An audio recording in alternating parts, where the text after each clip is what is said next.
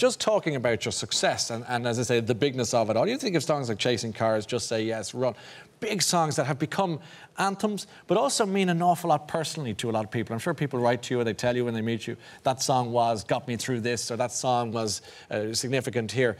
Are you aware of that? Does that hearten you, appeal to you? Do you care about that sort of thing? Oh, yeah, no, certainly care. It's lovely to hear. I mean, for example, Run was the very first sort of hit that we ever had after 10 years of nothing. Yeah. That song was written in a flat in Glasgow. I was living in Glasgow at the time.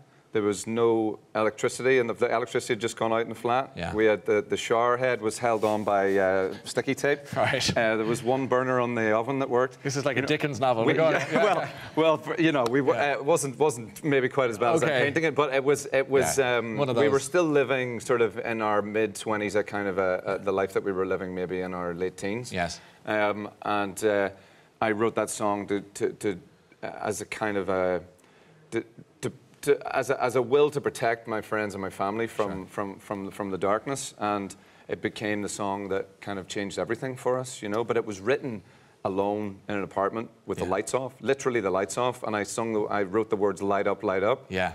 I mean, it's pretty obvious to me now. It was a cry for more than just electricity. I was going to say.